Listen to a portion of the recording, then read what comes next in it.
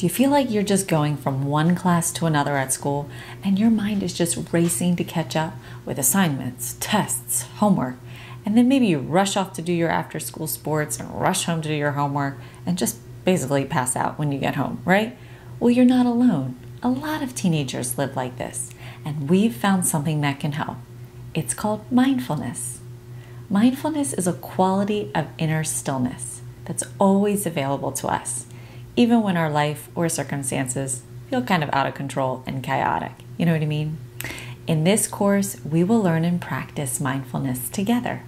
When we develop and strengthen our mind, we are increasing our ability to focus, recognize, and manage our emotions, which then helps us make better decisions.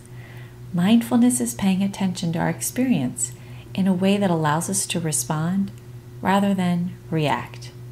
Emotions like fear, anger, worry, stress, do you know they actually release chemicals in our brain that prevent us from learning and can make us react and say things and do things that we didn't want to? Mindfulness stops those chemicals. So to begin, I want you to find a quiet place to sit, put your back up tall, rest your hands gently in your lap, and we're just going to try and practice sitting like this for 1 minute. So let your eyes close. Here we go.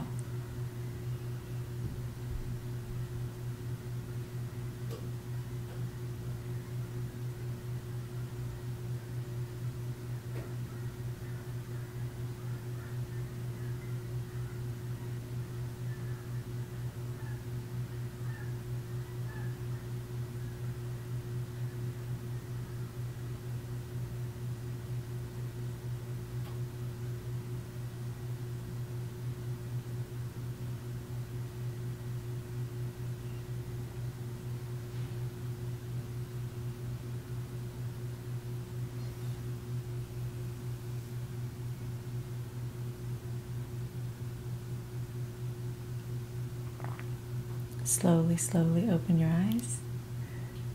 Great job. We will begin each of our lessons with a mindful moment like this and build throughout the course of the lessons.